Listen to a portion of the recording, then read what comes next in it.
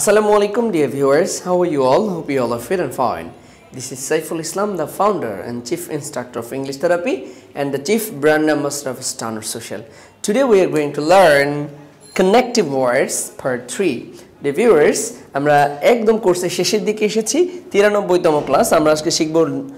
নিশ্চয়তা প্রকাশ করতে যে সকল লিঙ্কার্স গুলো ব্যবহার করা হয় সাধারণত আমরা এগুলোকে কানেক্টিভ ওয়ার্ডস বলে থাকি।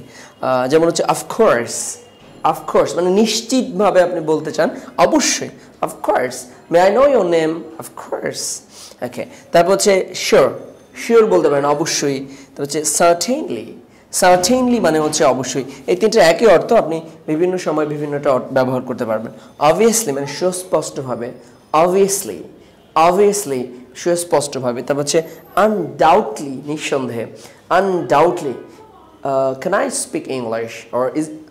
will I be able to speak English? Yes, undoubtedly you will be able to speak English if you watch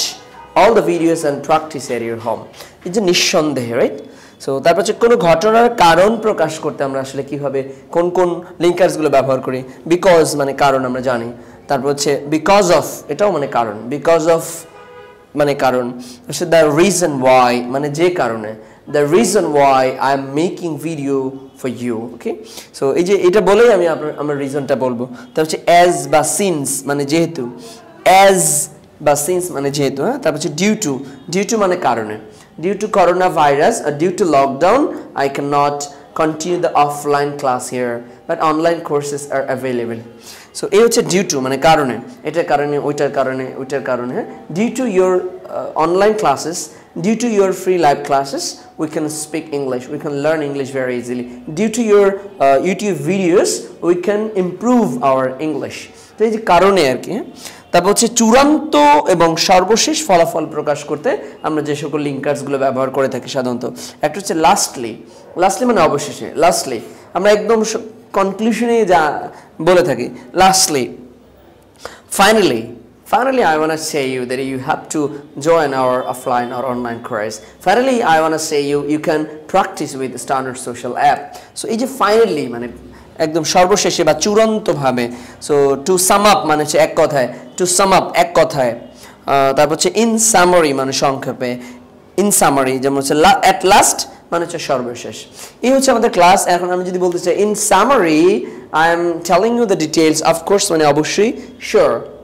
মানে হচ্ছে অবশ্যই certainly মানে অবশ্যই obviously মানে সুস্পষ্টভাবে undoubtedly মানে নিঃসন্দেহে because মানে কারণ because of মানে হচ্ছে কারণ the reason why মানে হচ্ছে যে কারণে as or since দুটোর মানে হচ্ছে যেহেতু due to মানে হচ্ছে কারণে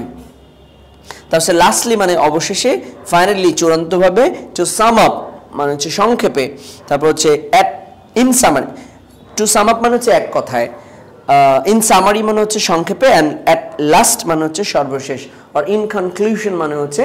উপসংহারে সো এই হচ্ছে আমাদের আজকে পার্ট এবং এই তিনটা পার্টে পার্ট 1 2 3 তে যে কানেক্টরস গুলো পড়েছি আশা করি সবাই বুঝতে পেরেছেন एग्जांपल লেখার দায়িত্ব আপনাকে দিলাম যে আপনি এটার কারণ চিন্তা করে যেহেতু আপনি বাক্য তৈরি করতে পারেন আগের ভিডিওগুলোতে আপনারা শিখেছেন যদি আজকে হয়ে থাকে নতুন তাহলে আগের ভিডিওগুলো অবশ্যই দেখে ফেলবেন সো আমি বলবো যে আপনি एग्जांपल লিখে নিন প্রত্যেকটা লিঙ্কার্স ব্যবহার করে একটা দুটো করে एग्जांपल লিখে কমেন্ট করুন আর অবশ্যই আমাদের চ্যানেলটি সাবস্ক্রাইব করুন আমাদের সাথে থাকুন সবাইকে শুভেচ্ছা পরবর্তী